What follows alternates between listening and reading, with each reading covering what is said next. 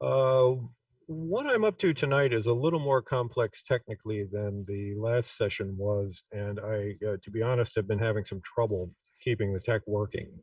So it could skate on us at any moment, but I will I will get as far as I get, and we'll see if anybody manages to learn anything from it.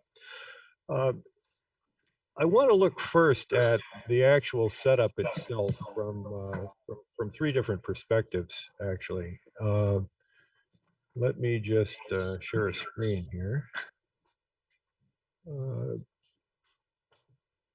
okay, so what you're looking at now is what's actually set up on a table to my right. Uh, and I pulled out two of the oldest school synths I have available. There's a DSI Evolver here and a micro Quark. And as you can see, there are cables running all over the place. But the thing at the lower left here that I'm running my mouse over at the moment that has the red tape on it is an iConnect MIDI 2 Plus interface that basically channels MIDI and audio in and out of the iPad. Just above it here is a little Macmillan keyboard that is magically turned into a MIDI keyboard by this expander device here, which we don't really need to worry about. Suffice it to say, it's a keyboard. It puts out MIDI notes. And we'll take advantage of that later. And then up here in the left-hand corner is just the audio interface that's running the whole thing into the computer so that you can hear it. And in fact, if I key it,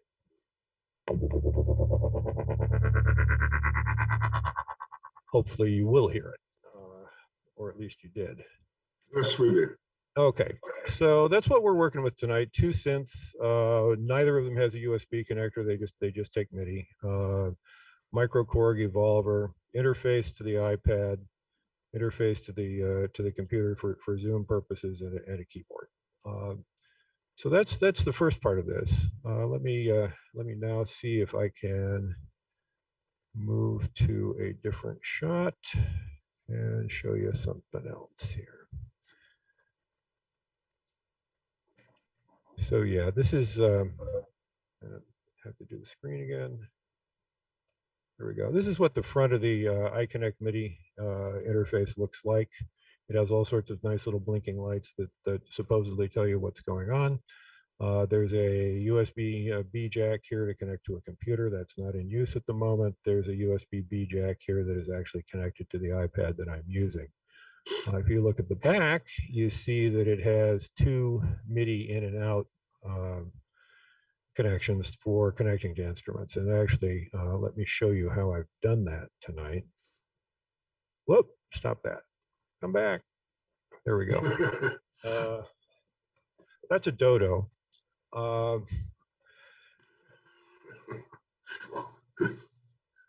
And this is an iPad that's connected by a USB connection to the iConnect MIDI 2 Plus. Going into the iConnect, there is a QNexus keyboard, that Macmillan keyboard we were looking at a minute ago, that is sending MIDI on channel 6. Coming out of the iConnect MIDI, coming out is of the second MIDI connection is a single cable that runs to the DSI Evolver's MIDI input, comes out of it, and then there's another cable that comes out of the MIDI through connection to run to the micro Korg. The Evolver is listening on MIDI channel 6. The micro Korg is listening on MIDI channel 5, which is how we get by with running two synths off one cable. We're using different channels. The Evolver is feeding MIDI back into the iConnect MIDI 2 Plus because at some point in the demo, if we get around to it, I might try using it as a sequencer to drive the iPad, although that's just showing off and there's no real reason to do it. Everybody okay so far? Yes, sir. Okay, so we've got, sorry? I said, Carl, was all that good. okay? Okay, hearing nothing, I'm assuming that everybody's all right with this. So let's ditch out of that.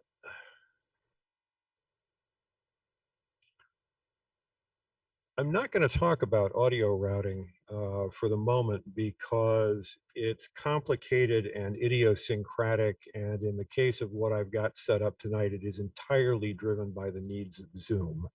and not by anything that you would actually do in the field.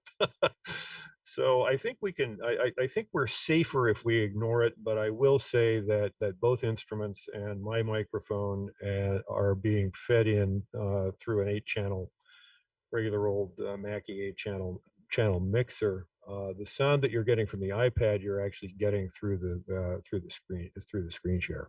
Or did I figure out a way to get around that? I don't remember. But it is to say the least a real lash up, and not something that I would recommend that you try at home. But it does actually get the audio there. I'm trying to keep it simple too, and not give the iPad any control over the levels that are actually going out to Zoom, because that keeps things simple.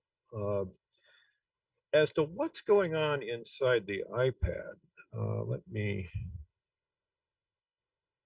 disappear that. Go back to screen sharing again.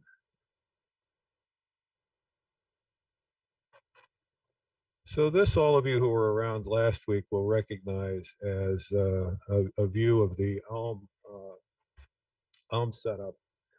On the left there, I have a rack of little sequencers that we're going to show off later. There's a bigger sequencer.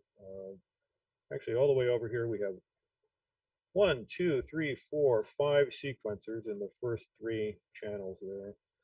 Animoog running as an instrument. The Korg Monopoly iPad instrument running as an instrument. Mitosynth, and then just a master bus that is feeding out to the AirPlay thing that you're actually seeing on your screen. If we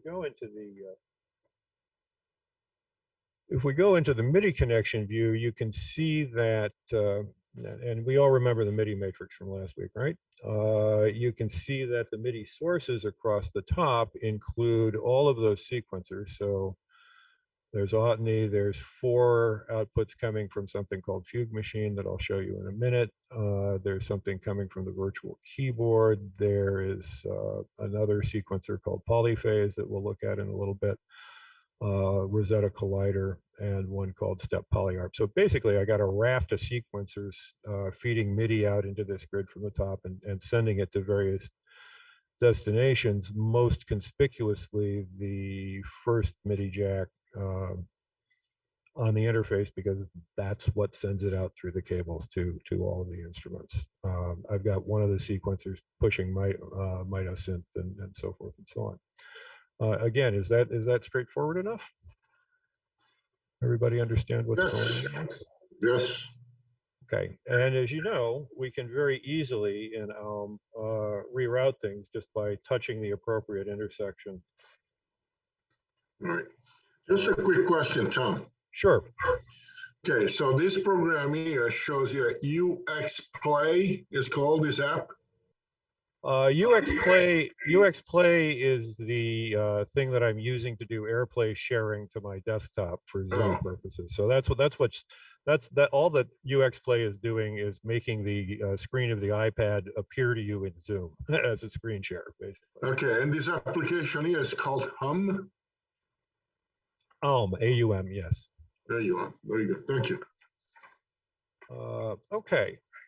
So let's just see what happens if we try one of these. How about, let's start with,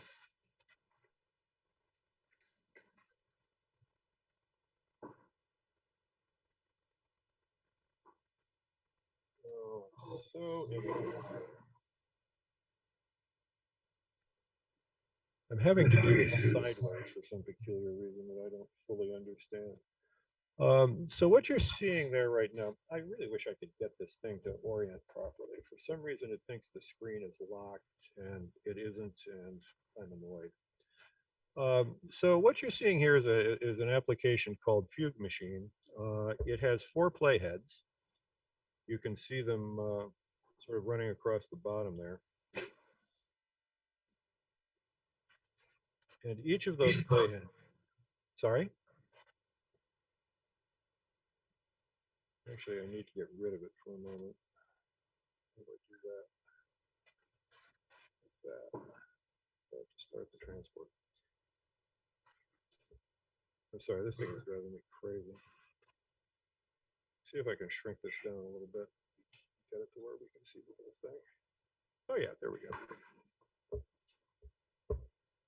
So let me stop all these guys. Stop, I say.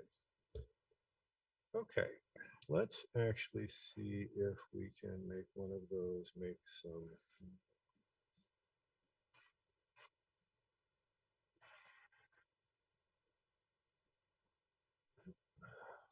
Apparently not. How am I not living right?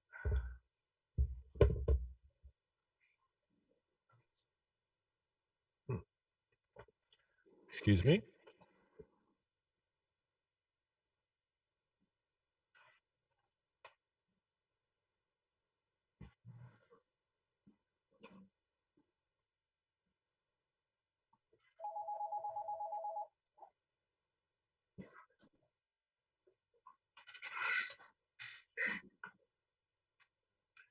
Well, I'm sorry, but I think we've just hit our first major crash of the evening. Let me try something a little simpler.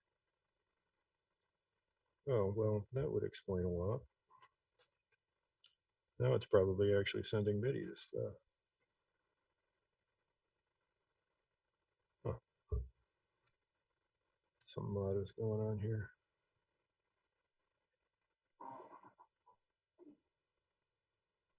Well, it acts like it's not seeing the interface.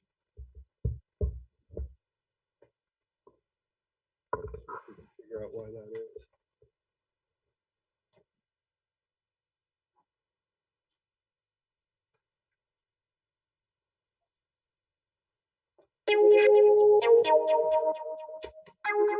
There we go. Yes, we have some. So all we have running at the moment is one of the playheads. But we can start a second playhead. And those are both driving the microcord.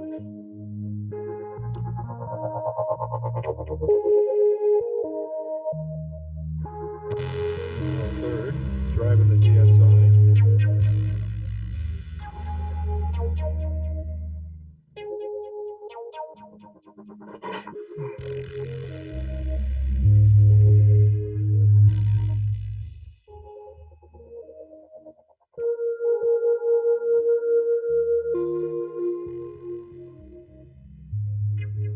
And now if we actually look at the grid,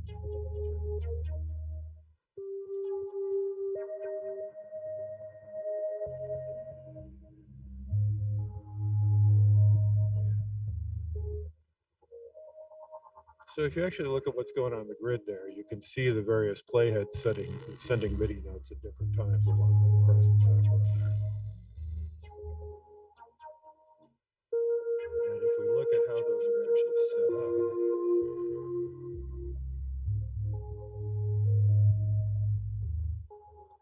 you can see that I've got playheads 1 and 2 going to MIDI channel 5, which is going to the microcord, and 3 and 4 going to channel 6, which is going to the DSI.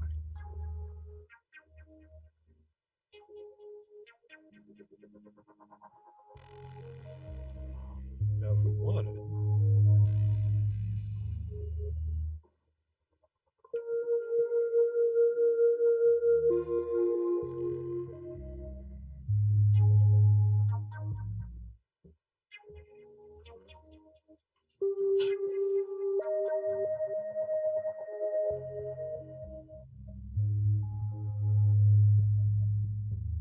we could set up Animo to work on channel 5. Maybe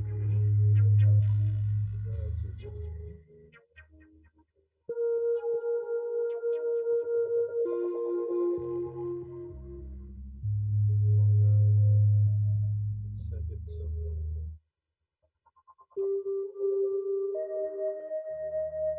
And now we've added Animo to the mix, so to speak.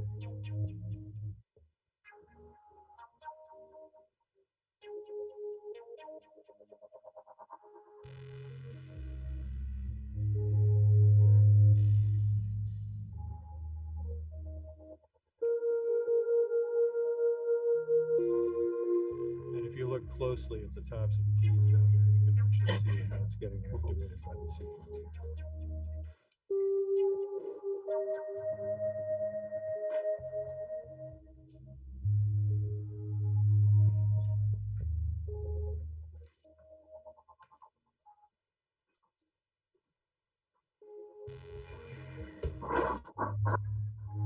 All right. Let's stop there for a second and see if anybody has any questions they'd like to ask at this point. So in the Fugue Machine app, you've got the different playheads, and they're outputting different channels. In the GUI, you've got like different gray bars. I assume those like contain different MIDI notes within those bars. Is that what's going on? I don't know. Yeah, let's look. Sure. So there's let's start at the bottom. Let's start with the thing that makes it go.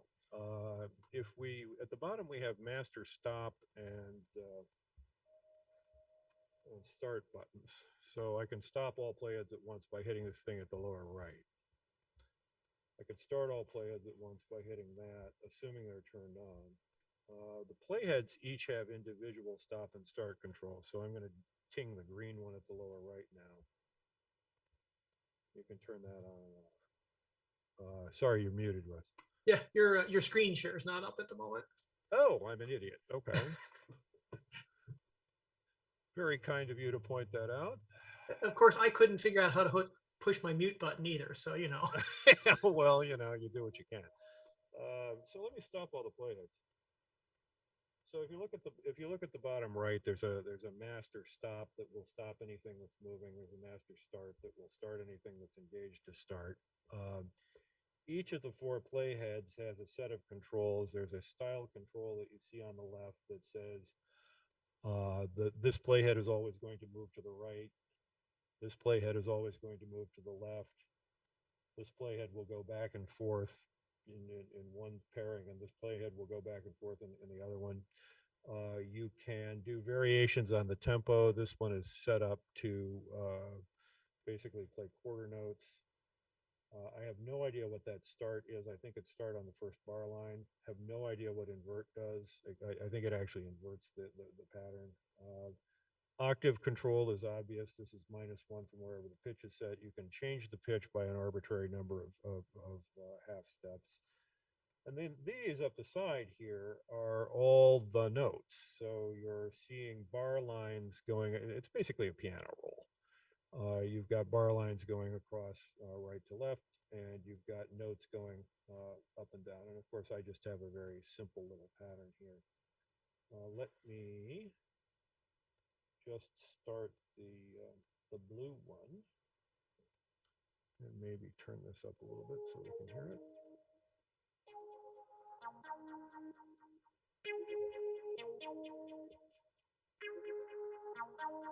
And reverse it.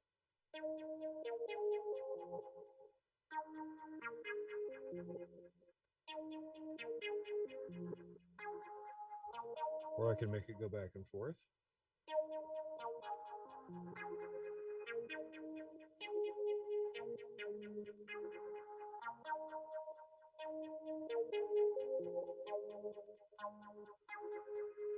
Now let's add one that's playing 8th notes right forward.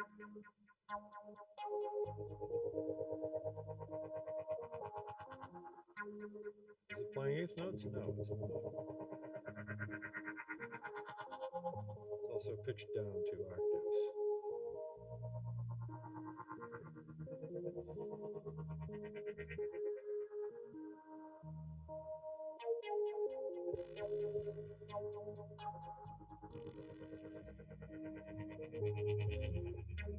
And as you can see, you can play with this all day.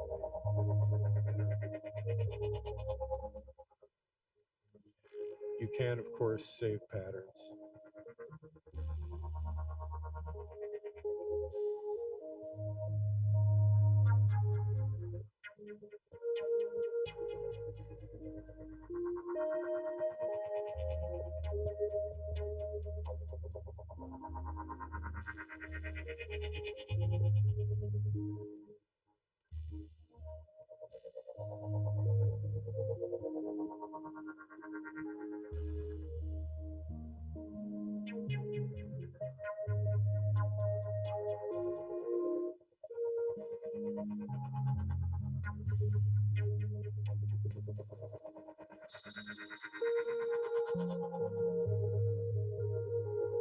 too fumble fingered to get this octave thing to work properly. Let's try to get it pitched up. There we go.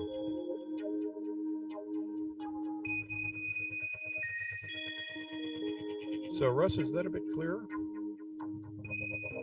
Yeah, I guess what was confusing me, I didn't realize that each of the playheads could have different transpositions, and that because I was looking at it, I was like, well, where are all these different notes coming from? And now I see.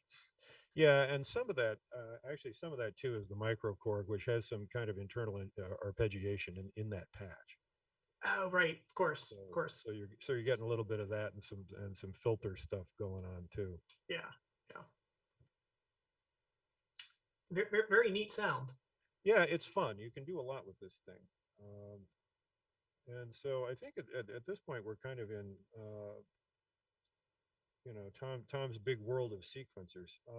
I did want to say one thing before we get too far past it, which is that it is extremely handy when you're setting up one of these things to have some kind of MIDI sniffer app to show you exactly what's going on, because it can be very, very helpful in figuring out why you're having problems of one sort or another. The one I use on the iPad is called MIDI Scope. Let's see if I can figure out where I hit it for myself. There you are. Let's see. I'm only listening for. So as you can see, you've got the ability to control the source of notes that you look at. I just want to look at what's on DIN1 of the iConnect at this point. I can filter so that I get only note on and off. I can get control change. You know, I can filter by any kind of MIDI message that I want to. Right now, I'm only interested in notes, and I'm only interested in notes at this point, as you can see on channel 5. And if I go into the scope itself and I connect it, and I actually start something happening,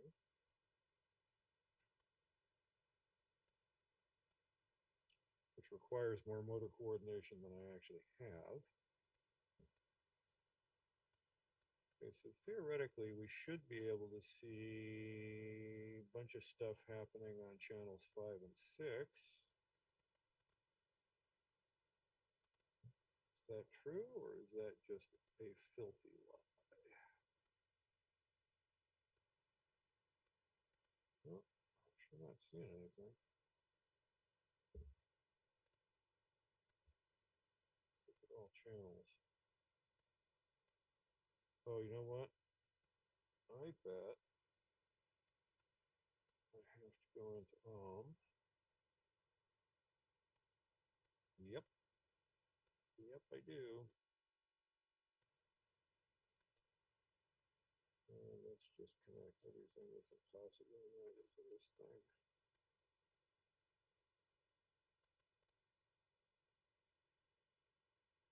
There we go. Now we should be able to see anything and everything. Is that true?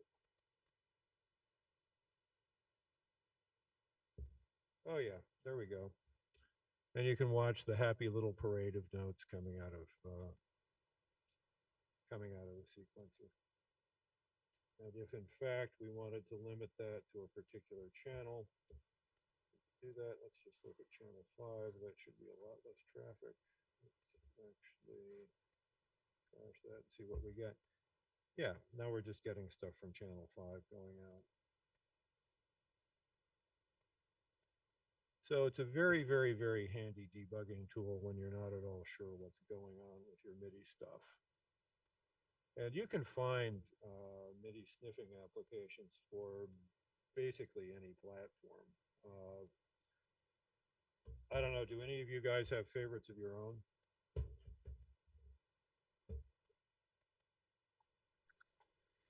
I use MIDI Toolbox, Uh-huh.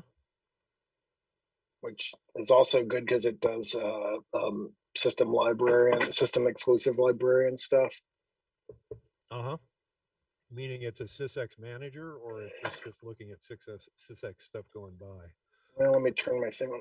No, it's got a whole little toolbox. Can you see it there? Of it'll do event monitors, monitor status.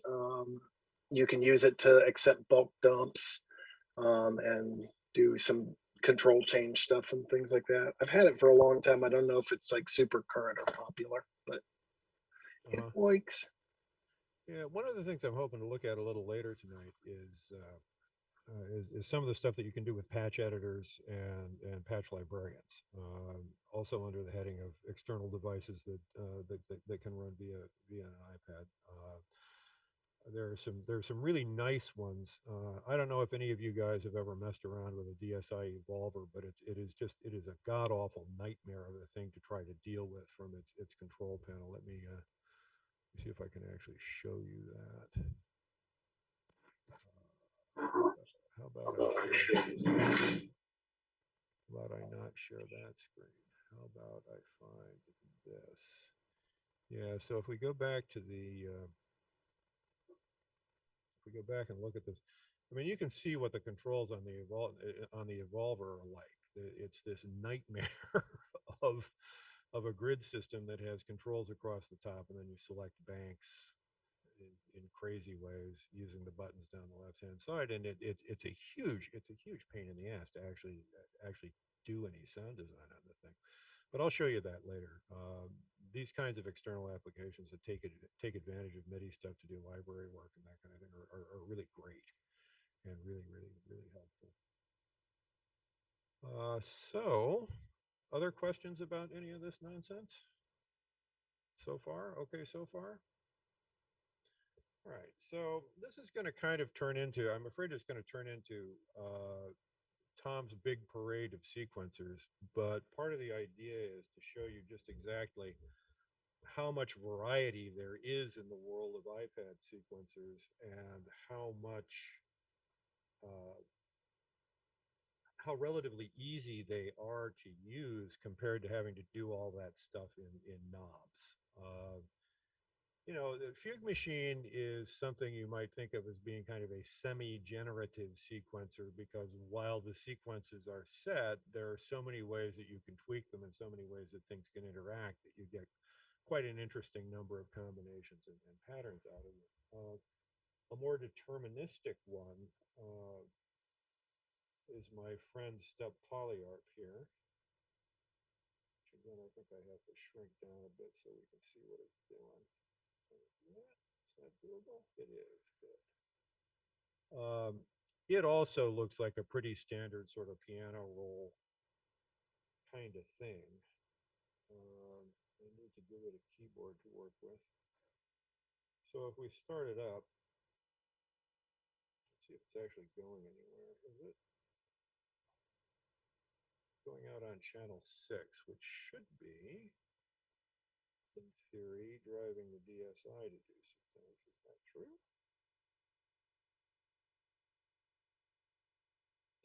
Possibly.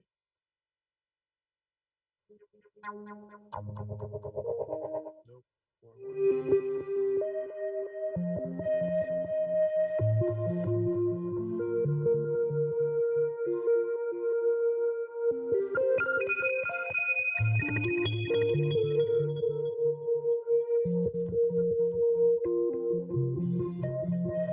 So right now I've got it playing across the signal.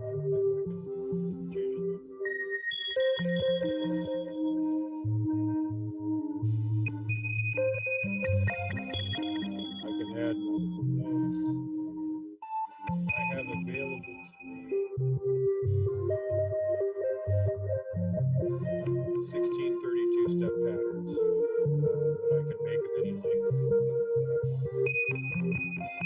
As you can see, these are their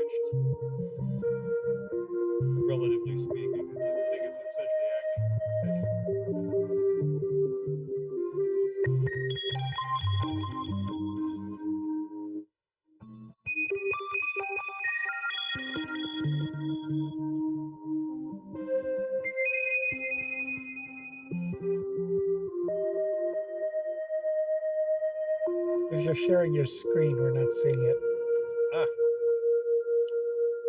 You guys have got to keep me honest. Really do. How's that? Beautiful. Speed it up again.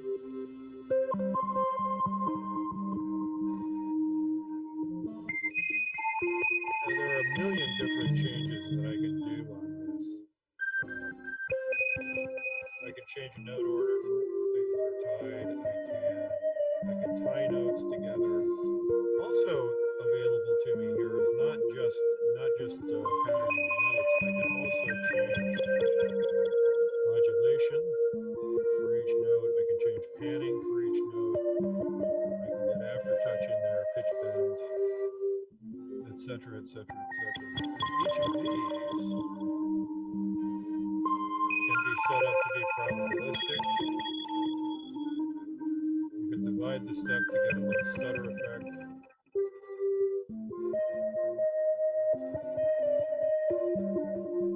And so forth and so on. It's also,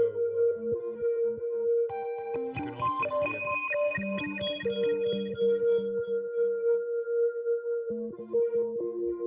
It's a very, very nice little sequencer. Tom, can you adjust your volume, please? Would you like me louder or softer? Your voice a little louder than music. Right now, Okay. you're drowned by can- the music. Yeah, it's good now. Yeah. Okay, we got it way down there.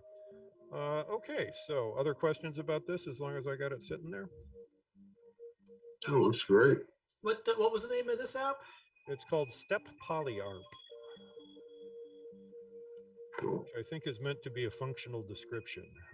You can see its name actually right up at the top of the window there, where my Yeah. mouse is waving back and forth. Yep.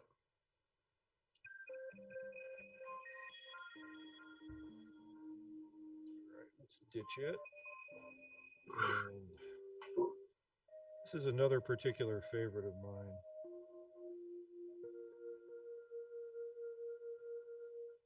Oh, you know what? I'm going to have to talk this thing out again. Stop that. So this is one called Autony, the unreliable sequence generator. And as you can see from the controls, you can have any number of steps in the sequence up to 64. You can set it for a key and a chord. I've got it set up for C Aeolian at the moment. You can transpose it. I've got it down an octave just now. You can set the clock unit to quarter notes, full bar, half notes, etc., etc. And most interestingly about it, you can change its reliability.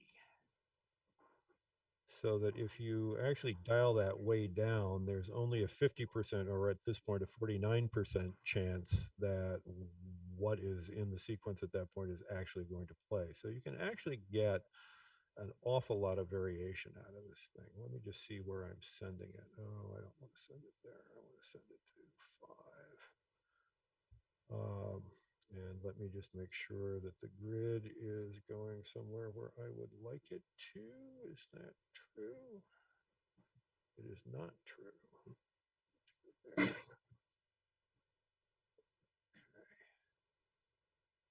So now in theory, if I turn up the microchord,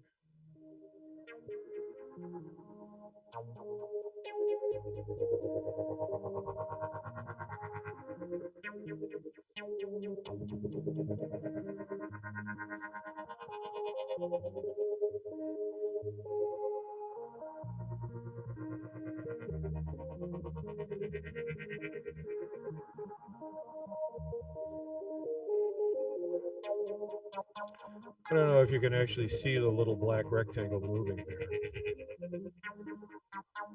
Oh yeah.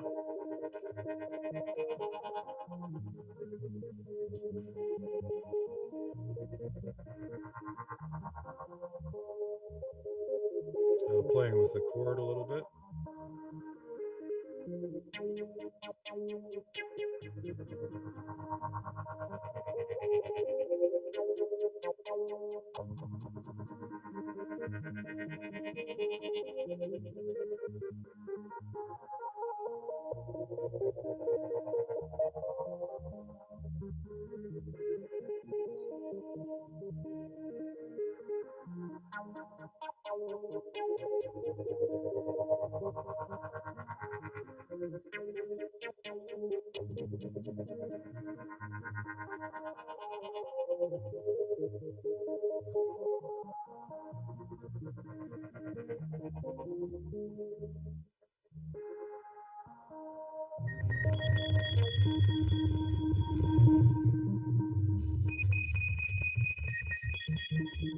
And that's it running to the DSL.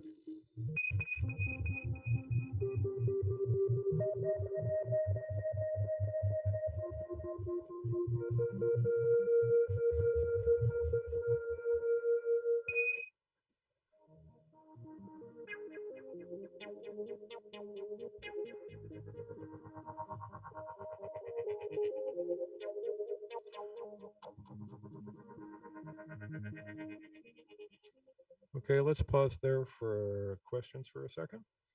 Anybody got any? Yeah, Tom, I have one.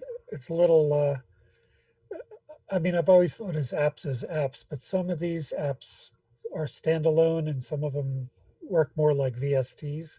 I mean, there's distinctions. Some generate sound, some just send out MIDI. And how do they work with to achieve that? Well, is basically set up as a hosting program. So if I go to add another channel, you can see that I get my choice of do I want to do an audio channel, do I want to do a MIDI channel, or interestingly enough, I can save entire track strips with the with the instrument, the effect, and so forth and so on, and import those if I want to. If I have standard setups, standard track strip setups that I want to use from session to session. But in this case, I'm going to add a MIDI. I'm going to add a MIDI thing. If I hit there, I get a menu that offers me either audio unit type MIDI processors, AUs, or audio unit extension type processors that tend to be a little more ambitious. If I were to have declared this, let me get rid of this. If I were to add an audio channel,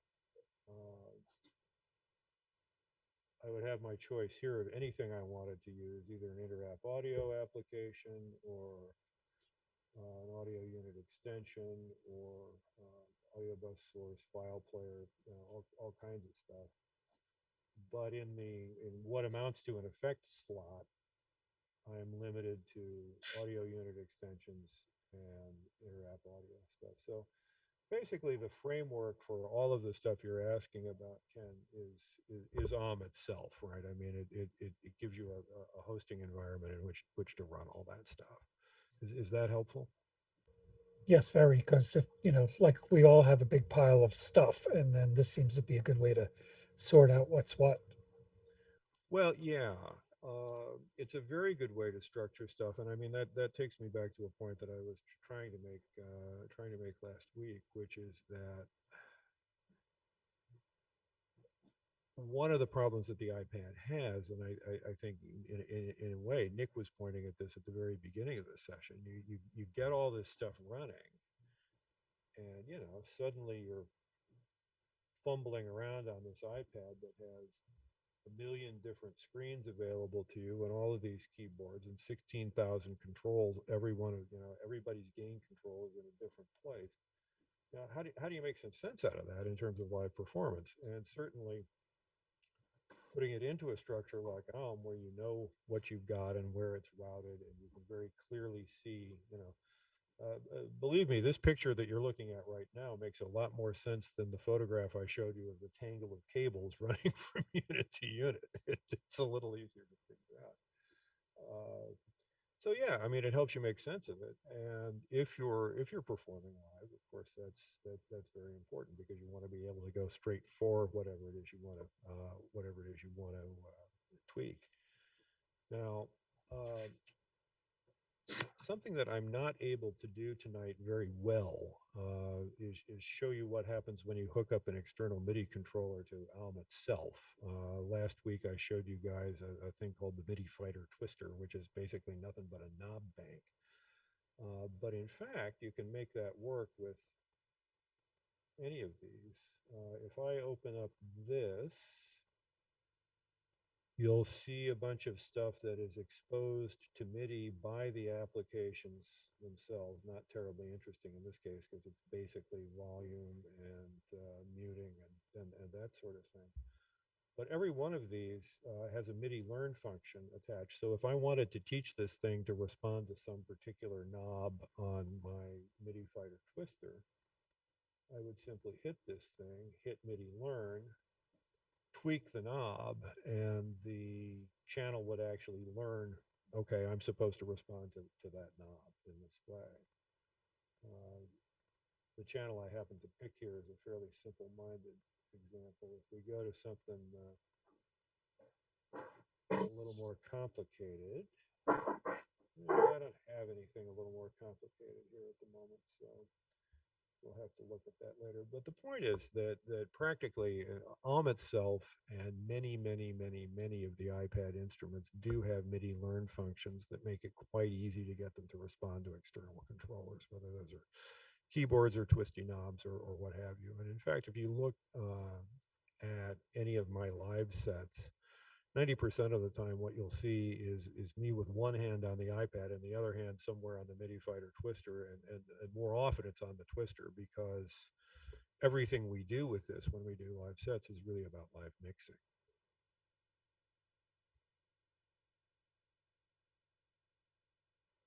Any more questions while we're here? Ken, are you happy in life? Oh, very. Yeah, this is brave new world for me. So thanks for the potential's all there. Yeah, now, from here on out, I mean, it's really about dumb little sequencers and what they do. I haven't been working with this one from Rosetta long enough to really have any idea what the hell it does. But it seems to be pretty good at generating quasi-random stuff. There's a whole suite of these in the Rosetta sequencer suite.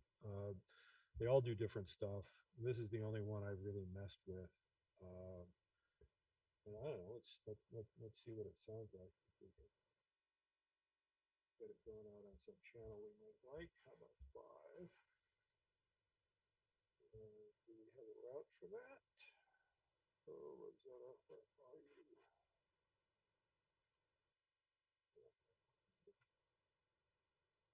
All right, now.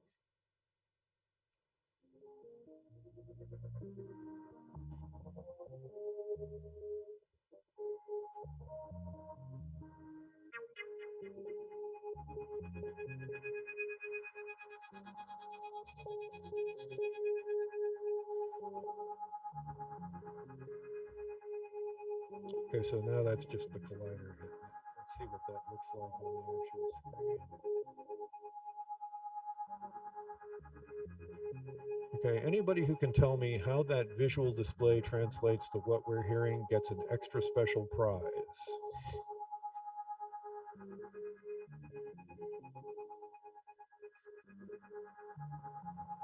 Any takers?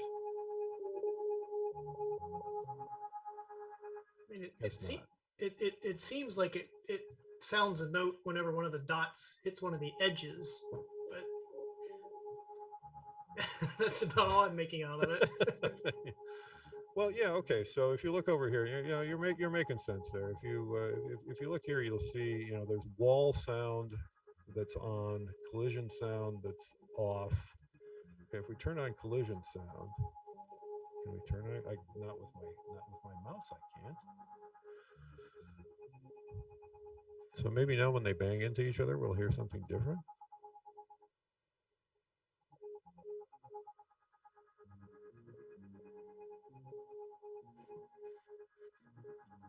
All right, I'm going to increase the number of hadrons.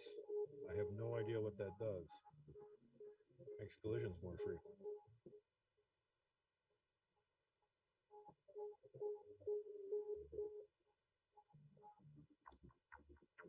Okay, I'm having a hard time associating this with any kind of music that I would particularly want to make.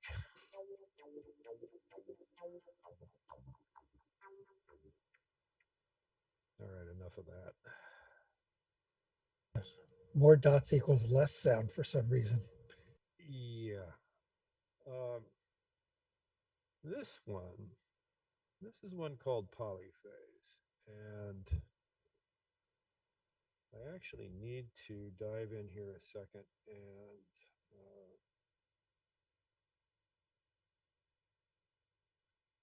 put up a MIDI clock application because polyphase, for some reason, it's the only one that we're looking at today that does not have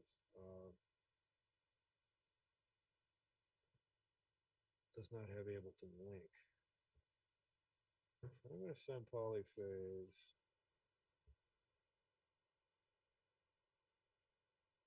some clock. You can see, by the way, we looked at this last week, but what you're seeing is something that translates the Ableton Live tempo to a MIDI clock. You can see the Ableton Live tempo at the top is 65, and the MIDI tempo is a little less stable than that, but it's doing what it's supposed to do. Let me find my way back to polyphase, and you can see that it's running now. Here's a question: what did I tell it to do? Okay, so it's sending.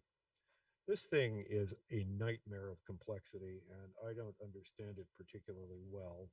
It has 4 outbound channels, much like Fugue Machine does, a master and 3 followers. I have 2 of them set to channel 5. I have 2 of them set to channel 6. And as you can see,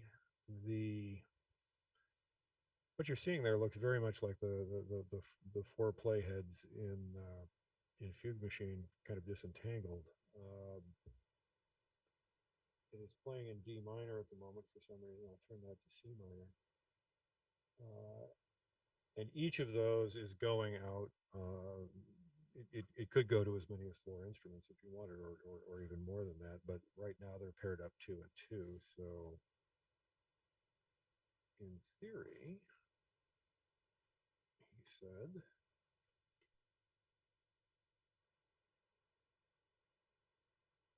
not. Oh, I know why this isn't happening. This isn't happening because Tom, who is not very smart, the way polyphase is mapping,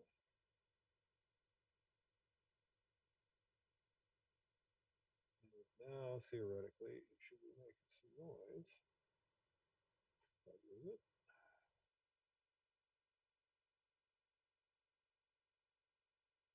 Sure doesn't seem to be.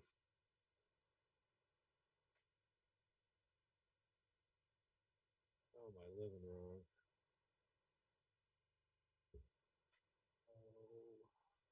Really?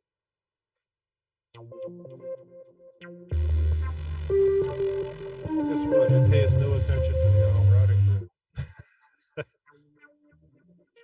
You have to do all of its MIDI stuff in its MIDI panel. There are about 10,000 ways you can make this thing sequence differently. There's an hour-long tutorial that is linked from my tutorials page that, to be honest with you, I have not looked at yet and probably should have preparing for this, but you can definitely do some very, very, very interesting stuff with it. It's quite complicated.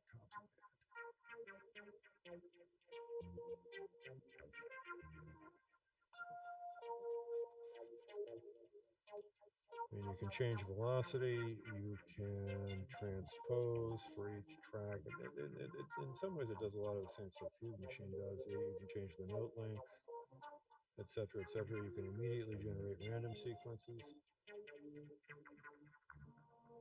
You can reverse. I don't know what prune does. Let's find out. Cuts down on stuff, clearly. You can clone the master to everybody else. You can do a Euclidean sequence. You can set a random weight, et cetera, et cetera, et cetera. So you've got a lot of room there to just play around and get stuff that is both generative and highly irregular and non-repetitious and just generally speaking fun.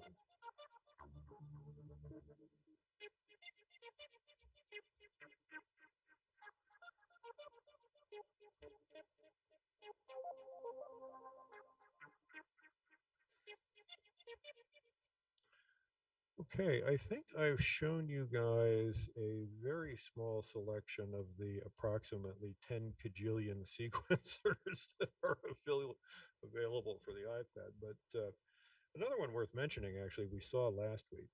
That is patterning the percussion thing. It can actually be used as a sequencer, and if I wanted to do polyrhythmic stuff, that is definitely how I would do it, because it's just so easy to do polyrhythms in that thing. But like I say, there's another 50 sequencing apps out there. There's stuff that is designed to look like your favorite hardware sequencer. There is stuff that is designed to look like nothing else on earth. There is stuff that is deliberately designed to make it hard for you to figure out how it works. You know, there are any and all levels of perversity and utility out there.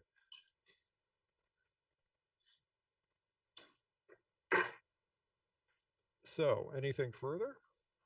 Questions before we move on a little bit?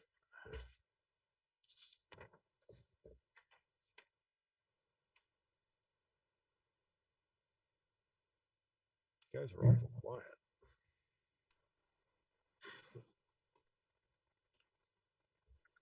We're shy. Yeah, I guess. That's you all over, Joe. You're just very good at explaining this. We just don't have any questions. So let's go back to what I really should have said in the beginning before I started demoing. I mean, there's an, as you can see, it's possible to get lost in an awful lot of complexity here. And you really need to start when you're setting out to design something like this. You really need to think about some very, very simple questions, right? I mean, let's start with who's conducting the band, right? Who's beating time? Where is my clock going to come from? And who needs to know about it? You'll notice that I'm not actually feeding any clock to the hardware instruments, because as long as I'm driving them with sequencers, they don't need it. If I was running their arpeggiators, they would need it if I wanted to keep them in sync. But an awful lot of the time, if you're just doing all your sequencing off the iPad, you really don't have to worry about getting clocked to the hardware at all. And that makes life much, much, much simpler. You've got a lot of choices of clock sources too. I'm using Ableton Link, and I'm driving it very specifically with something I'll show you in a moment called the Missing Link, which is a very nice little hardware tool. But you could use a software MIDI clock from iOS. You could use an external hardware clock of some kind. The transport mechanism in ALM has a MIDI clock of its own. You know, you've got many choices of clock source. You need to think that through. For the most part, I use Ableton Link to synchronize everything on the iPad, and I use it to drive the MIDI clock through this through the link to MIDI thing I showed you a moment ago. And the reason for that is that a feature of Ableton Link is that you can actually change the tempo from any instrument that is participating in the link. Which turns out to be quite handy when you're playing live and you've got Animoog up on the screen and you want to be able to adjust the tempo from Animoog without having to reach over and hit anything else, right? Because you can basically adjust the tempo from any side inside any software instrument, or also using the knob on the Missing Link. So I tend to do it that way. I tend to drive the hardware off of the software. Because I think it's easier and I think it gives me better playability. Uh,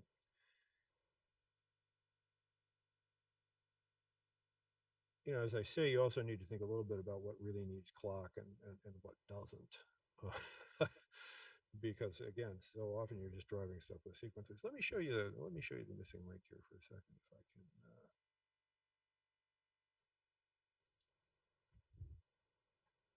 Let me do, this time I'll remember to share the screen. That'll be helpful. There we go. So this is what the thing looks like. It's got this big knob in the center that basically adjusts the tempo. It puts out USB MIDI, and it also puts out CV. Runs off USB power.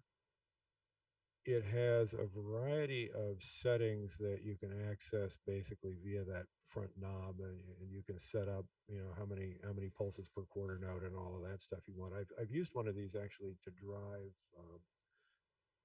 the little teenage engineering pocket operators. You can actually sync using this. What's so nice about it, though, is that it has built into it its own Wi-Fi access point. It can either do Ableton Link via whatever Wi-Fi you have running, or it can be an access point of its own. That latter trick tends to come in very handy when you're working in a venue that either doesn't have Wi-Fi at all or doesn't have reliable Wi-Fi, which is very often the case in bars where the millennials are connecting and disconnecting their phones every 13 seconds. So it's quite a handy little thing. It's a nice piece of engineering, and we've used it with as many as 5 or 6 players in the old Ithaca Bleep salons when we were still able to do stuff in person. It's a very, very handy little device made by a company called Circuit Happy. And really nice if what you want to be able to do is tie Ableton Link stuff together with, well, first of all, across multiple machines, but secondly with hardware. Very, very useful little device. So I guess, to put a kind of benediction on this whole thing.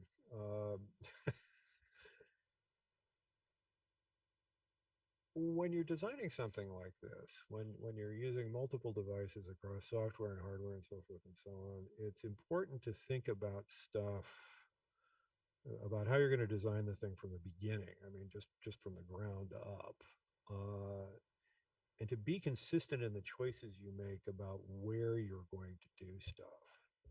So, for example, I mentioned last week that yes, I have the option to do my MIDI routing in Ohm's MIDI routing grid, which I like for convenience. I could also do it inside the iConnect using their configuration utility.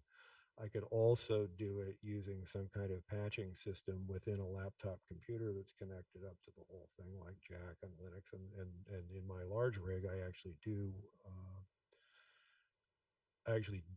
run all of the routing there. Let me just show you the nightmare that actually is, because I think you will be amused by it. This is, whoops, what away. This is part of what the patch on my large rig looks like. It gets very silly from there. But the point is that you just need to be very consistent about the choices you make in where you're going to do routing, how you're going to do routing, and that sort of thing, because that will save you enormous amounts of time, particularly on live shows. Charles Schreiner and I were once joking that we were probably the only 2 people in our circle of musical friends who would ever take a road rig and take it apart and put it back together 5 times just to be sure that we could. That comes from touring. And I have to say, there was actually one point in my opera production management days when I sent a change order into a scenery shop. It was a $5,000 change order, and its only purpose was to ensure that all of the bolts in the set were the same size. And the reason for that is that when you have 4 hours to set up, the barber is Seville. You don't want to be looking for the right size bolt. And when they, as they inevitably do, when they all get stripped, you want to be able to deal with that with one die set. So I'm very much in the mindset that says, okay, well, figure out what you're going to do, figure out the best way you're going to do it, and make sure it's kind of all in one layer, someplace accessible, and that you stick with the program, because otherwise, inevitably, you're going to be having one of those moments that we all do, unfortunately, all too often, where you've got 5 minutes until the show's supposed to go off the line and nothing is working, or some significant thing is not working. And so I'm a big proponent of, okay, there are lots of layers here. There are lots of opportunities for flexibility. It's all in software. All of that makes all kinds of things available to you. But for God's sake, make a decision about where you're going to do it and be consistent about where you're going to do it. Because if you don't, it's a living nightmare. Questions? Comments? Donations? Yes, donations. All right, I got one more thing I want to show you, just to give you some idea of what's possible. Where do I have this thing stashed? This is going to take me a second to find. Ah, there it is. Okay, let me just, for the sake of amusement, remind you of what the front of that evolver looks like. You've got 8 knobs across the top, and you've got, I don't know, 10 or 12 rows of things, all of which are bimodal, depending on how many times you press that button. All of which control filters and VCAs and this and that and 19,000 other things you can think of. And trying to do sound design on this thing is a nightmare. However,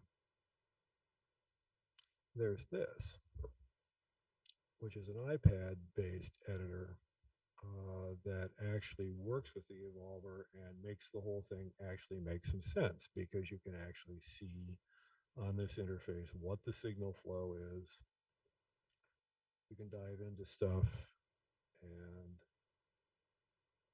change it in sensible ways.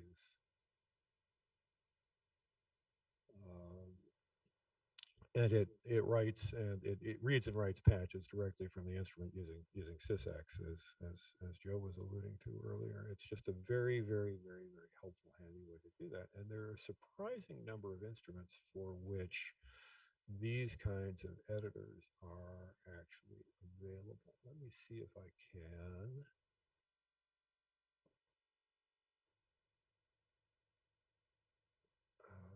This will take a second. Oh, come on, really?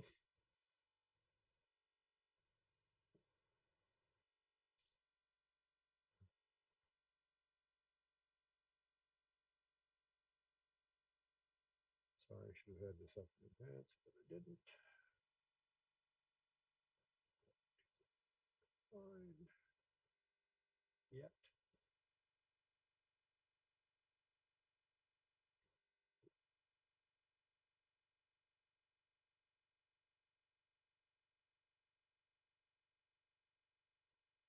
So this is, these are some that I found in about the first 15 seconds that I was looking. These are all patch management tools that work from the iPad and can be used with various hardware instruments. So for example, Sound Tower. Yeah, I don't care. I don't care. So Sound Tower has done some for all of the Dave Smith instruments and for the Kurzweils. This one, there's one for the Virus and Virus T1 from Access. This patch-based editor, I mean, it covers a million of them.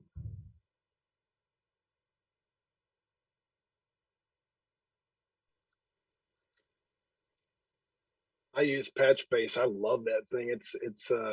Visually it's kind of a little complicated because it flattens the way it presents everything, but I was lucky and I bought in when you could still buy the pay a big chunk of money and you get all the editors thing.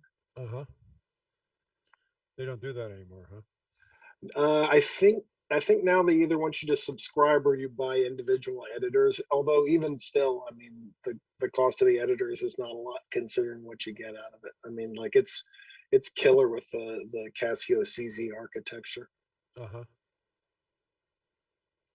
especially because you can run it wireless to the Casio and just have the iPad floating around wherever you need it. Oh, I just did myself in here. That's so annoying. Oh, man.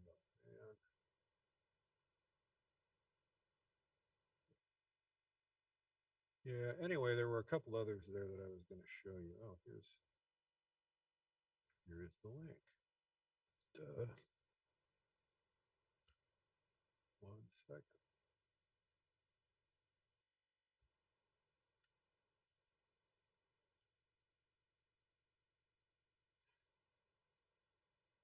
Yeah, okay, here we go. Is that there's MidiQuest. SysX Base is more of a librarian for patch management, so is MidiQuest Librarian. There's a ton of these. I've seen them for various of the bulk instruments. There's a bunch. There's a couple that there's one that there's definitely one that does the Volca FM. There's a bunch of them, and if you look around the iOS App Store, you'll see them, and they are, as Joe says, they are just tremendous time savers.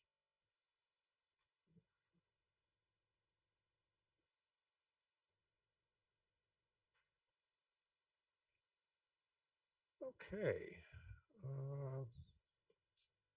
I think I'm running a little short. I think you can all take it for granted that if I can get a sequencer to play a hardware synth, I can get a keyboard to play an iOS synth. I'm not going to bother to walk you through that, but let me know. I mean, are there more questions here? Is there other stuff you'd like to look at? Who's puzzled? Who's awake? Um, just one thing, as we're talking about editors, one thing I found, and I've only done a little bit on the iPad, but I thought I'd mention it since no one else has, and maybe you guys have already seen all this. But there's a thing called TB MIDI stuff. T as in Tom, B as in Bruce. Easy to remember, right? And it basically is a control surface for MIDI stuff. But what's unique about it is that it has a library of controls like knobs and sliders and switches and stuff like that. And you can create your own control surface. And where that's useful is for synths that don't have editors, that maybe are a little more obscure. But you can do SysX stuff and stuff with it. And it actually comes with a couple of templates for things like the microKORG. The one that was interesting to me, it was there's a template for it for the Alesis Andromeda, which has like literally 1,000 parameters per patch. And so the guy who put this template thing together for it, really spent a lot of time because there's just all these different pages. Oh my gosh, it's like 50 different pages of controls for the thing. But that's a really useful one, and it's like $4. That if you have some synth that you can't find an editor for, you can make your own. Yeah, there's an iOS version of Lemur too that does much that same kind of thing, and there are also really sophisticated patch and keyboard managers. Typically, they work by sending program control messages to synths that know how to change patches with program control messages, but you can use those to build really complicated keyboard setups for one thing, splits and all that kind of stuff. But you can also use them to put together set lists. So if you've got a set of patches associated with, playlist or a bunch of songs or what have you, you can actually manage that. And of course, if you're out there, grinding out the Rolling Stones tour for the 95th time, it's a handy thing to have. And I've even contemplated using one for complicated live setups for like multi-song sets and that kind of thing. Never have bothered to do it, but they're out there. Another thing is and I was pointing this out last week, is just the use of the iPad as a touch screen control for really other stuff. So this is TC Data, which acts as a touch controller. I have it set up to work with a chord radius at the moment. This one where I'm moving my finger around at the moment is controlling pitch. This is controlling a mixer because the radius actually has 4 voices that you can mix in various ways. And this is it has 2 filters, and this is actually controlling cutoff on both of them. All of that configured here. It's a pain in the neck to configure. But once you have it, you've got something that is very, very, very, very, very playable. And indeed,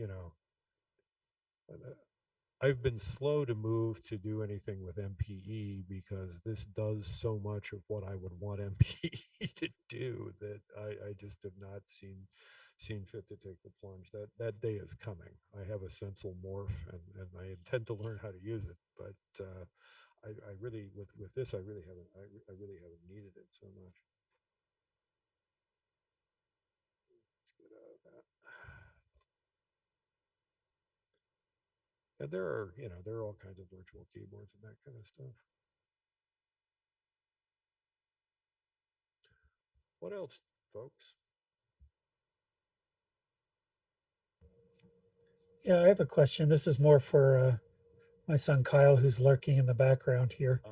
When you Hi, have, especially multiple performances, when Pixelator is getting together, I mean, are there any challenges with linking or syncing 2, 3, 4 iPads together?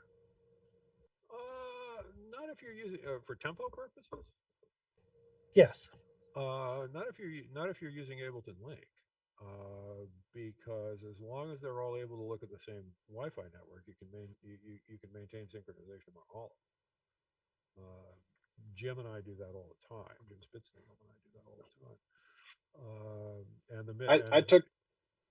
oh, Go sorry, on. Jim. Go ahead.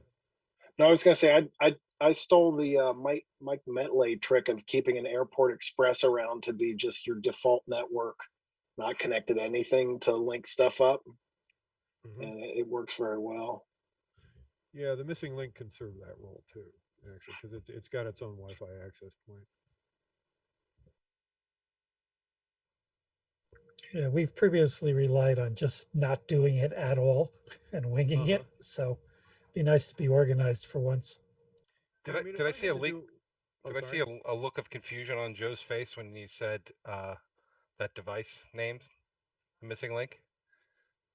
I don't think so. We were showing it off earlier. Oh, okay. Yeah, I got here really late, so my apologies.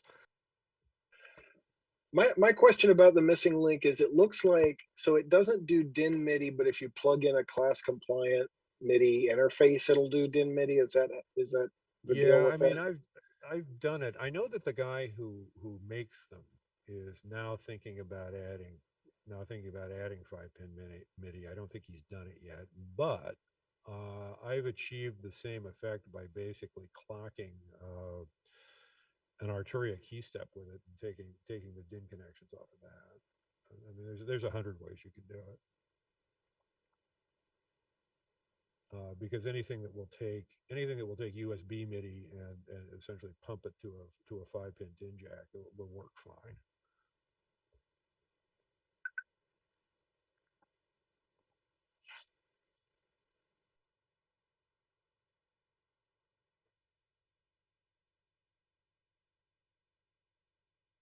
Any other last minute concerns or questions? falling a little short of the hour, but that's okay with me if it's okay with you guys. Are we doing another session of this? I don't know. You want to? And if so, what do you want to do? How much masochism are you in for?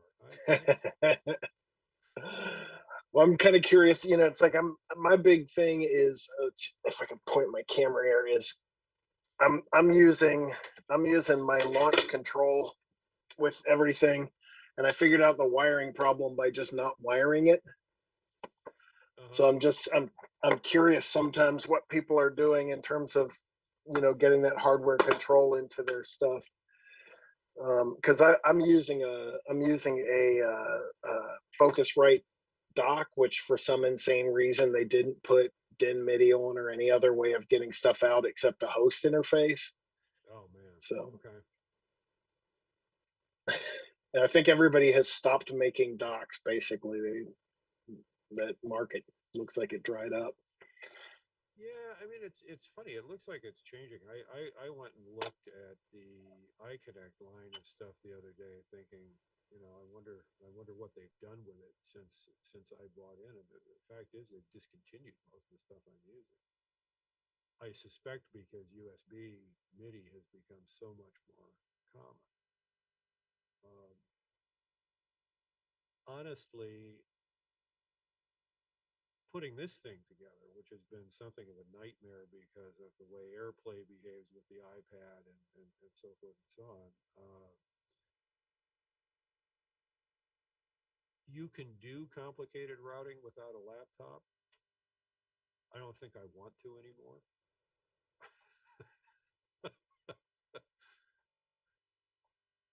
I don't think I want to do it all in hardware.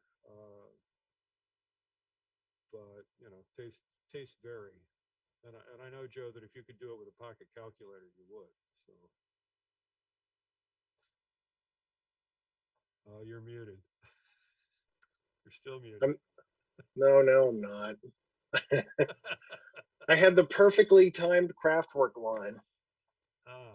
I don't know if anybody, this is peripherally related, but I picked up one of these Blocus MIDI hubs, which is like modular synthesis for MIDI signals, and that's been really good because I use one of these Lightning to USB-B, plug it into my MIDI hub and plug it into whatever, and it's, you know, it's been great as far as throwing signals around to the hardware.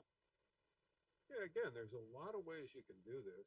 I have a preference for doing it in software, but you know, there's a lot of ways you can do it, and the only thing that's important is to be consistent about how you choose to do it, because you can create a god awful mess if you decide, well, I'm gonna do some routing. I'm gonna do some routing in my grid, and then I'm gonna do some with my Magic MIDI, my Joe Wall Magic MIDI Mangler. And then it's going to be 5 minutes from some show, and I'm going to be sitting there saying, "And what the fuck is putting out channel 6?" You know, and I don't want to be in that position. That's why I became a minimalist. I threw, every time something failed in my rig, I threw it away, and now I have nothing.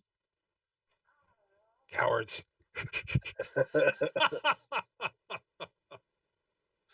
I'm kidding. I totally understand. No, My next gig is if the car's not full, it doesn't count. I'm the counterpoint to you guys. I'm like, can I do a whole gig with just a black box? Oh, don't think that sometimes I don't do that, because I do. I completely get it. Joe has a small car too. Hey, Yeah. hey, I love iOS, you know, music. I love making iOS music, and it's great to just take one device, you know, that can almost fit in your pocket. It's fantastic. I mean, almost. Well, I was thinking iPad, but yeah, you're spot on. This is my iPad Nano. Yeah, it kind of is. I mean, that's what we all started with, right? I mean, day one, that was the first thing I went and looked for was music apps for my iPhone. Oh no, this is the iPod Touch. Yeah, same thing. I mean, all the fun without accidentally getting a phone call in the middle of the show. Oh yeah, that's a lesson like you learn early on, you know. Airplane mode is your friend. Here's a question. Like Tom, you might be the person to ask, but is anybody here using Ape Matrix? I had a flirtation with It sounds so romantic when you say it that way. it. Well, things didn't work out. No, I haven't used it much at all. The only person I know who invested a lot of time in it was Elijah Weatherham.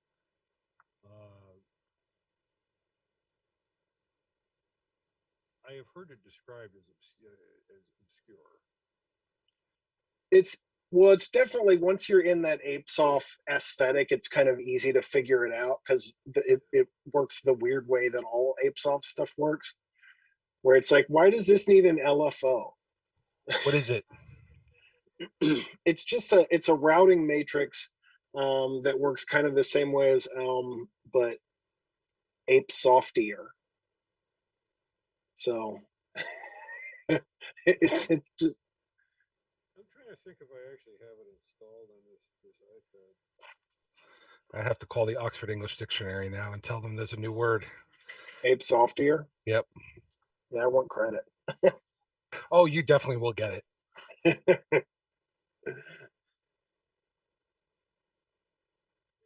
Is I do not have it on this, unfortunately.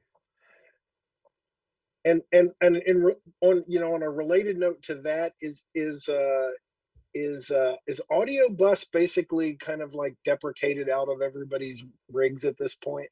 Well, it was certainly deprecated out of mine until I learned that it would do something that I thought I wanted it to do, which is to allow you to route audio to both the USB and the headphone connector at the same time, which it will do in multi-route mode. It just won't do that and also do AirPlay, which is why I couldn't use it for this. Yeah. But that is a handy thing. It's funny that you mentioned that, because I saw you had asked that question in one of those iOS forums, and I thought, well, I don't have that problem, but it's because I was using Audio Bus all along, and I think it just defaults to keeping the headphone jack as a duplicate of whatever the main audio out is. Yeah, it does if you have multi-route turned on. But I find just a lot easier to use. The other thing that's nice about it is that in if you're running an AUV3 piece of software, be it an effect or a synth or what have you, and it's plugged in there, all of its parameters are exposed to external MIDI control. So you can go in and do MIDI learn on things of insane complexity. Yeah. And in fact, the problem that you've got at that point, from the point of view of playability, is that I work with a little MIDI twister device that has it has 16 knobs, 4 banks of 16 knobs, and I tend to use them row-wise. So it's like 4 knobs per instrument. And so I have a choice to make about which 4 parameters I think are going to give me the most playability. And very often that's a filter, but with newer software synths like Quanta comes to mind, Continua comes to mind. They have macro settings that can change multiple parameters, and that's patchable too. So you can do a lot. You can do a lot with one of those little twisters. And if we decide to do something on controllers, I'll haul that out. It's not the easiest thing to do on a compact rig. I was thinking about doing it for tonight, and I just thought, no, that's a bridge too far.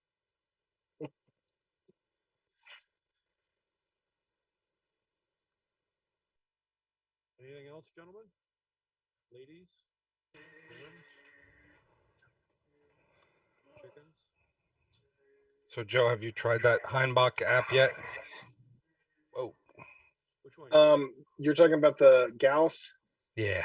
I could never remember the name of it. I don't know why. I've got it. I'm just such a loopy maniac, partly to frustrate Tom. So I look at it and I'm like, oh, this is really cool.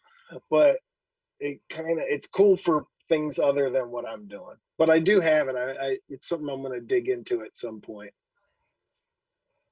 I've been using Gauss. It works pretty well. It's fun for creating like bed type things. Yeah. I'm finding Which type things? bed like Oh, okay. like you could use it to create loops that you could export to use somewhere else. You know, like I like creating weird things that I could put into my morphogene module, if you know what that is. It's like a granulizer looper weird Eurorack module. It's difficult to describe. Cool. That's a nice app. Yukawa is nice too. I have yet to unravel its many mysteries. What's it called again? Yukawa? I don't know. Is it like a Japanese word? Like I'm fishing for spelling.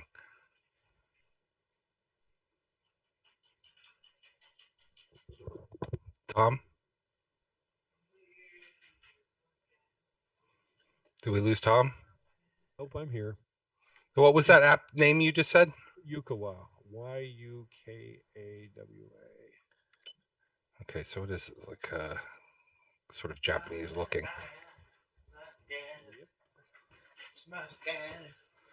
Check it out.